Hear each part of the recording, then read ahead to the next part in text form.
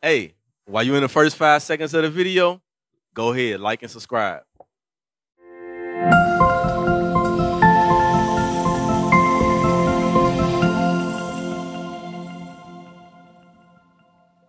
What you said, you made a good point.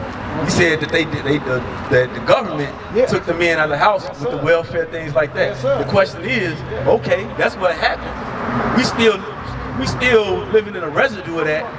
So now it's like, okay, these are the problems. We've been going through it for years. No matter what we tried to do to change it, it still happened. So now it's like, okay, what's the solution?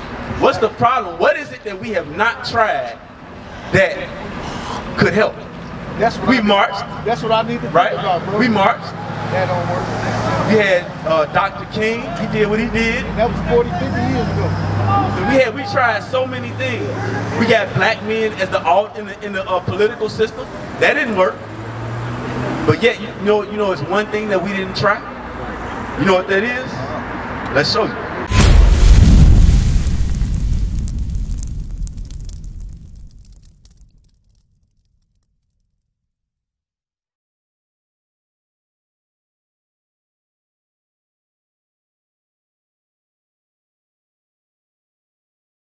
What's up going on, brother? What's going on, bro?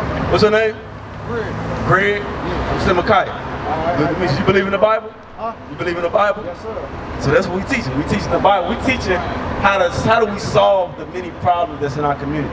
Right now we dealing with how do we solve the problem of our women becoming baby mamas or becoming single mothers where they gotta raise children by themselves. I don't know about that. As far as that violence goes, guys, I can speak on that. I know, like, what started with the females being single mamas and all that, government did that, bro. Right, right, you're absolutely right. And they said the men couldn't be in the house. Right, bro. And they couldn't get public aid and none of that if the man was there when they did the project.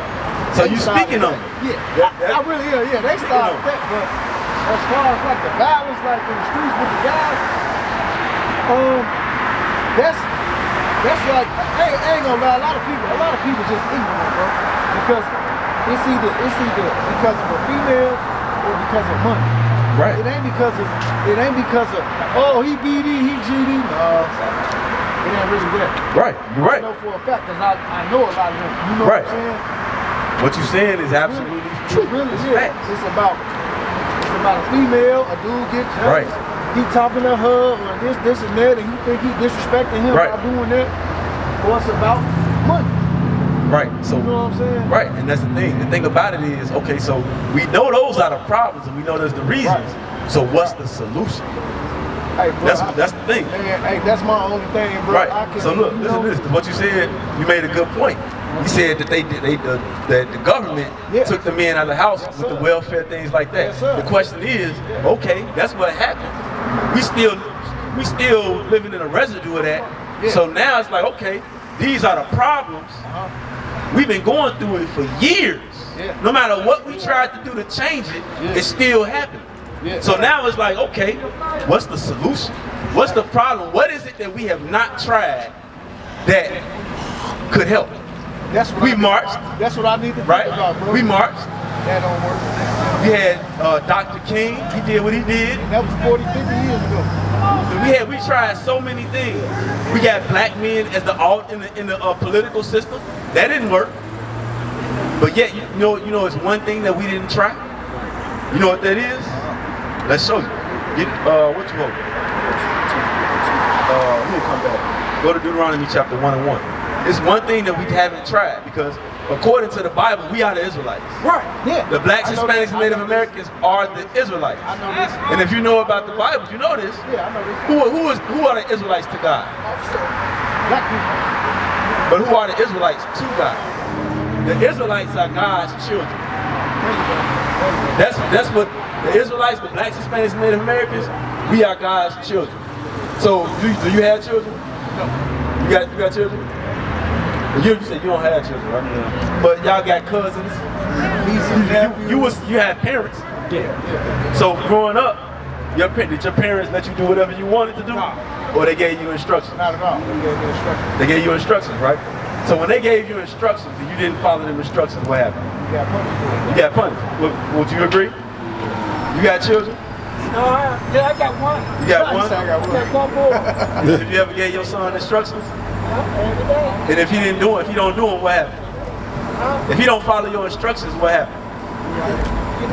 You get in trouble, right? So now let's put that in perspective. Read that real quick. The book of Exodus, chapter 4, verse 22. And thou shalt say unto Pharaoh, thus saith the Lord, Israel is my son, even my firstborn. So the Most High God said that Israel is his son, even his firstborn. So if the nation of Israel is God's son, what happened in the Bible with the Israelites? What did God give to the Israelites? I can't recall. He gave them commandments. He gave them instructions. Oh, the 10 Commandments? He gave them commandments. When you say the 10 Commandments, it's more. That's more than that 10? But yeah, it's more than that 10.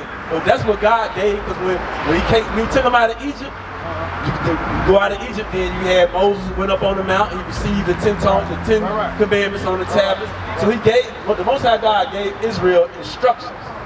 So let's see the Deuteronomy chapter. Y'all familiar with the Bible? Y'all know who wrote the book of Deuteronomy? Y'all know Moses? Y'all familiar with Moses? I just know the basic stuff. Okay. But Moses, I'm pretty sure y'all seen the movie Prince of Egypt, I saw that. stuff like that. Moses wrote the book of Deuteronomy. I ain't know that. To the Israelites. Read that, let's read that real quick. 27 and 1. The book of Deuteronomy, chapter 27 and verse 1.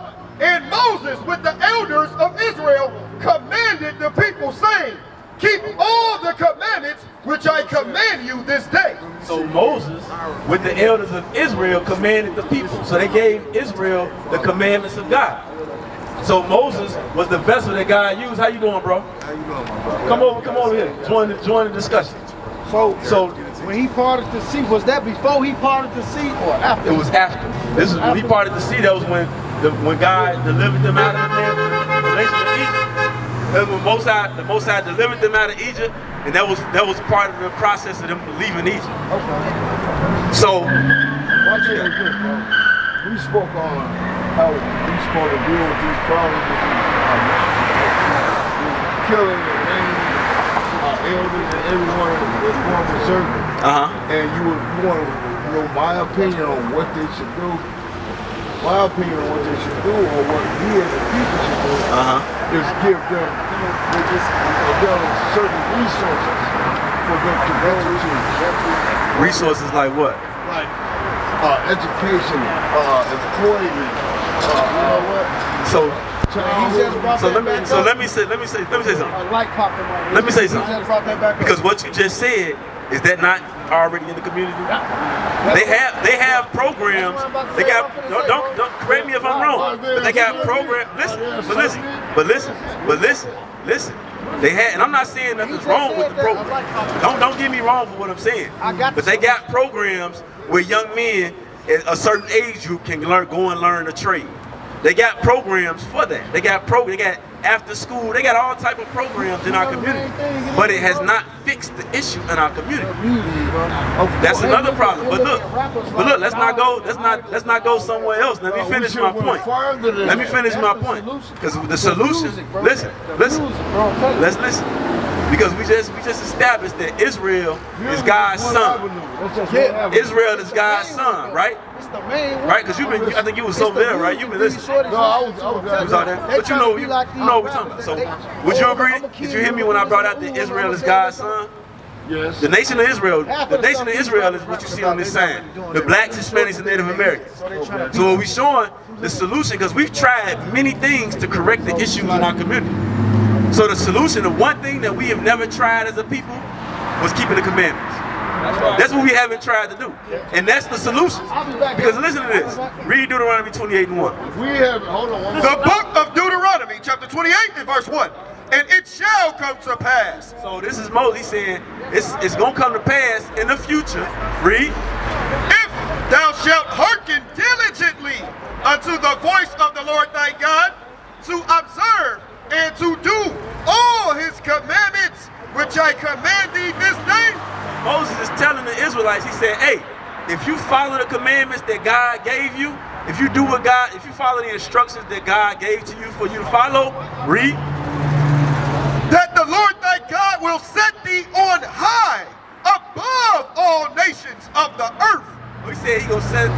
the Israelites, which is the blacks, Hispanics, and Native Americans, on high above all people. Are we on high above all people right now? No. No, we at the bottom. That's it. No. So that lets you know right there, we didn't do the commandments. Right. We didn't follow the commandments.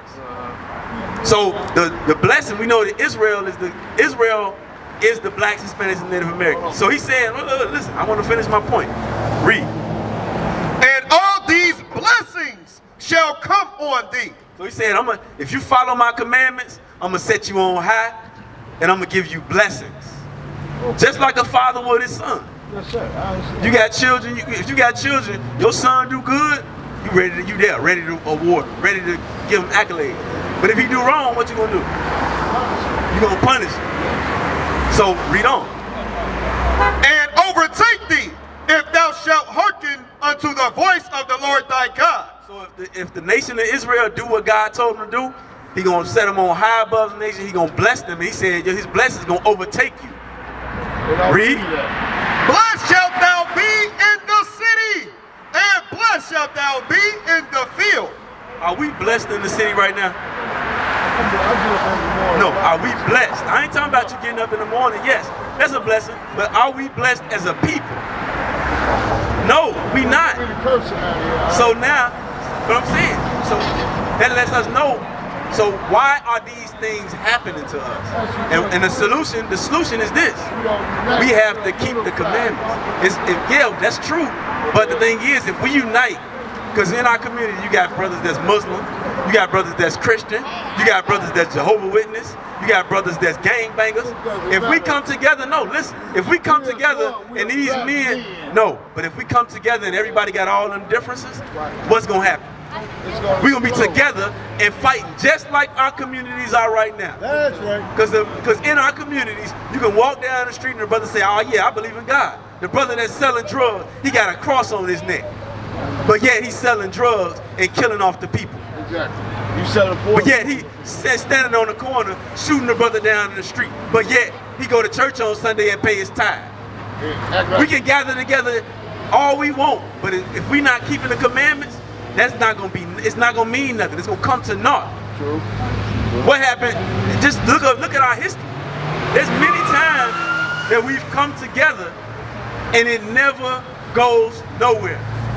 And we still in the position that you older brother. That's been forever. So you've seen a lot. Brother, that's been forever. So you've seen as many times we came together. I've seen and done a lot. You seen the Black Panthers. Yes. You've seen all that. We've come together, but what happened? When a lot of these gangs, look, when a lot of these gangs first started, why did they come together? Because we want to unify as a people. Right. But what happened? It fell apart with you. Why did it fall apart? With the corrupt mind. Exactly. Okay. So what's the solution to fix that corrupt mind? The Bible. The Bible is the solution, because the Bible gives us those. But the Bible gives us everything we need to do to fix our community. For life. To walk through life. All right, bro, I gotta go. Right. Read that. Well, listen to this real quick. This is the book of Ephesians, chapter 4, verse 4. There is one body and one spirit. So it's one body. That body is the nation of Israel. Read.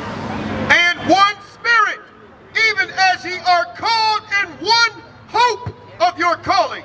So it's one nation. We called to be together under the commandments of God. How you doing, sis? Come over here real quick. We out here for you, sis. Okay, what's your name, sis? Sheena? Yeah. Okay. Shani? Okay, my name is Semachiah. Let me ask you a question. What is the solution to fix the problems in our community? And ain't one problem, violence. How do we fix the violence in the community? Unity? Yes, that's a good answer, because we do have to come together amongst our own. But when when we come together amongst our own, what must we do as one, so to say, to keep that unity strong? What's some of the religions that we follow as a people? Christian, Baptist, those are all Christians. Are some of our people Muslims? So we got Christians, Muslims, those two different religions. We got some of our people that are, what else? What's another religion? Moors, they say they Moors, they sovereign, Catholic, 5%ers, Egyptologists, So if you got those, just let's start with those 5. If those 5 groups, so to say, came together, are they gonna be able to move in unison? I'm not really sure because like they all have their different beliefs. So if they came, right. So if they came together and held on to those beliefs, they're not gonna be able to unify because one gonna believe he can have 20 wives, one gonna believe he can have 1 wife, one gonna believe he can do what he wants, that he ain't gotta go get a license, and he can just drive around illegally because he's sovereign. There's gonna be too many differences. So for us to, and it's an excellent question because we do gotta come together as one. But the thing is, what philosophy are we gonna follow as we together as one? And that one philosophy is the Bible. We actually have to do what the Bible says. Because all of those groups that we mentioned, they all cite the Bible, they all quote the Bible, but they don't do what the Bible say do. Even Christianity, they don't do what the Bible say to do. How you doing, bro? How you doing, bro? What's your name? DJ. DJ, I don't know how you hear what we talking about? Yeah, Hebrew Israelite. Right. About us being Hebrew Israelite. Okay. I'm familiar with it. Familiar? Okay. So let's see that. Read that. Yep, read that. The book of 1 Corinthians, chapter 1 and verse 10. Now I beseech you, brethren, by the name of our Lord Jesus Christ, that ye all speak the same thing, and that there be no divisions among you. So for us to gather together, we gotta have the same mind. We gotta have the same thought process. And just to give you a visual, look at us out here that's together. What do we got on? What colors do we got on? Brothers on the camera. The brothers right here. The brothers that brought you over here. What do you see that we all have in common? We got the same uniform. And that's a small piece. I'm just using that because that's something that you can see. Right. Right. So the thing is, the reason why we together, would you believe that none of us grew up together? We all come from different parts of the city. And you see my brother on the corner, he's older than all of us. Come from different generations and different parts of the city. But yet we are here together. What you think brought us together? Yeah. I'm saying, what do you think brought us together? Exactly. And it's not just the Bible, because you say the Bible, even though that's the answer, the reason I say it is not just the Bible, because the Christianity got the Bible, but yet you got 20 churches on one block, and they ain't doing nothing for the community. You don't see the fruits of it. But what brought us together is us actually keeping the commandments. We speaking the things, we doing what the Bible say to do. Because that's the solution that's going to fix the community. What is a nation?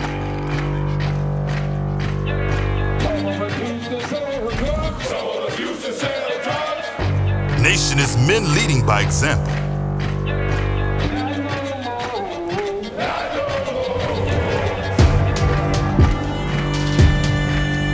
Nation is family.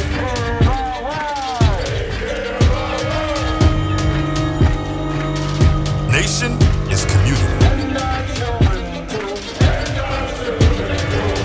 Nation is children with role models.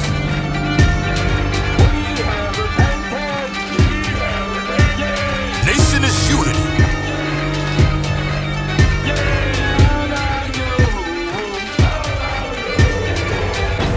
Nation is you.